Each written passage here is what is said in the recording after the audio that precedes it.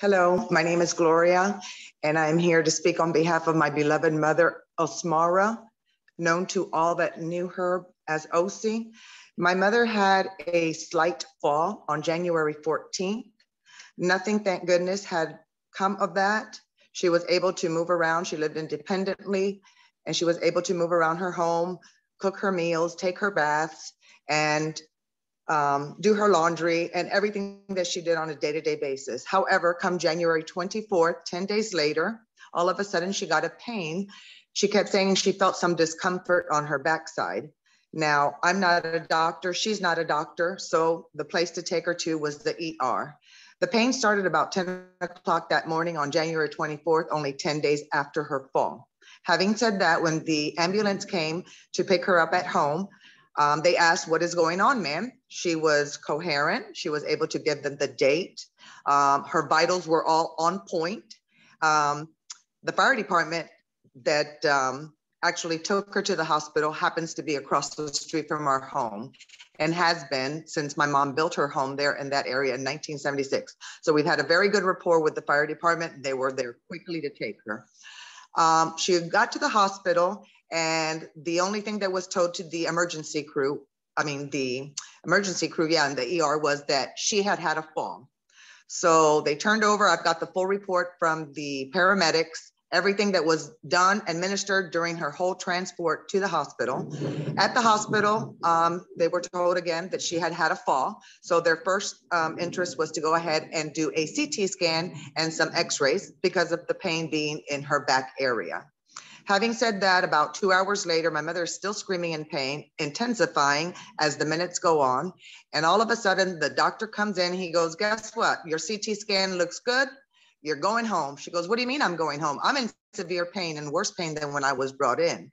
He says, "Well, there's nothing wrong with you. Everything's good. We're going to send you home with some pain medication." At that point, I spoke up and I said, "My mother's not going anywhere.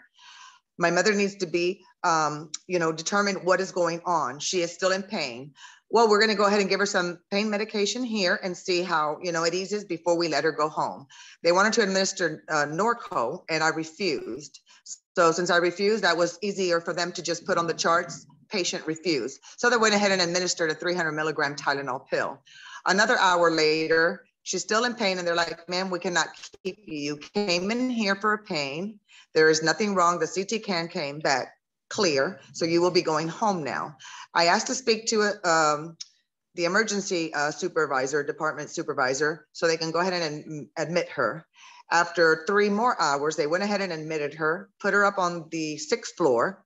At that point, my mother was already screaming in so much pain that I believe they just wanted to shut her up. Still, nothing had been found on her, but they were going to go ahead and admit her because we wanted her to be admitted. At that point, they continued to administer hard drugs. At this point, once you get on the floor, they no longer take the charts from the emergency room. Now they're doing their own thing. On the 6th floor, there was 1 nurse for 6 patients. She was given hard drugs every 4 hours.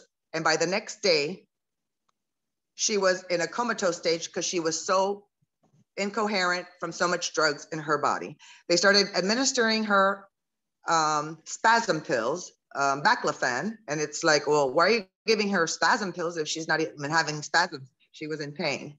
Having said that, my mother laid there, unable to verbalize anything or even scream in pain anymore, not even eating or being hydrated. And after 72 hours, I said, something has got to be done. My mother is just dwindling away in front of my eyes. What is going on? Now they decided to do another x-ray, but they had to do it the next day because her blood pressure started dropping. They determined she had something in her lungs, some kind of fluid. At that point, her blood pressure had dropped so low, and by the next day when they were going to attempt to remove whatever fluid they thought she may have had in her lungs, she had already contracted sepsis.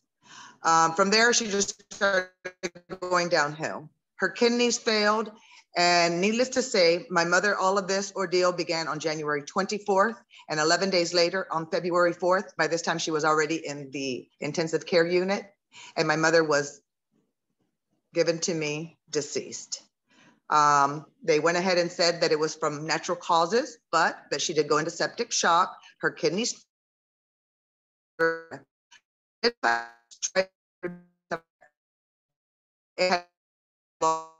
when she fell on the tent.